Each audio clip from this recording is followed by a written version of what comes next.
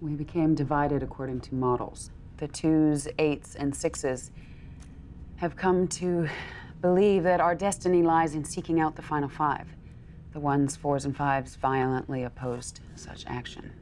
We know that there are 7 different models of Cylons. You only mentioned 6.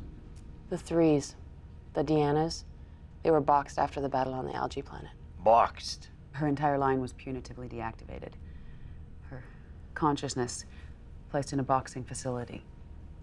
Why? Deanna saw the faces of the final 5, which was forbidden. But if we unbox her, she can reveal their identities to us. The final 5 have been to Earth. If we help find them, they can help us get there. Our ship can heal itself, but most of our raiders were destroyed in the ambush. We're asking for your help here. We can't do it alone. What could possibly motivate us to trust you now? What have you got? The boxing facility resides within the Cylon Resurrection Hub.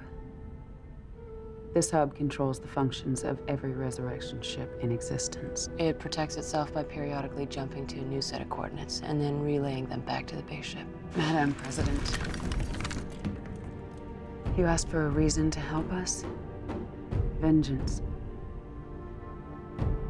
You destroy the hub, Cylons lose their ability to download. All of us. Why would you be willing to lose your ability to resurrect? We're rebels. We can't go back. What matters most to us is being with the 5. Deanna will be able to identify them. We'll take you to the hub if you help us unbox Deanna. Give us the coordinates of the hub first. No, I won't do that. I said we would take you there. Take her out. We're finished. Wait.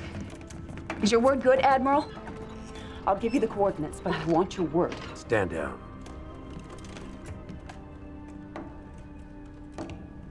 You have my word. Once their identities are revealed, and we come back here, we'll be free to leave your fleet with the 5. Yes. They're here with you.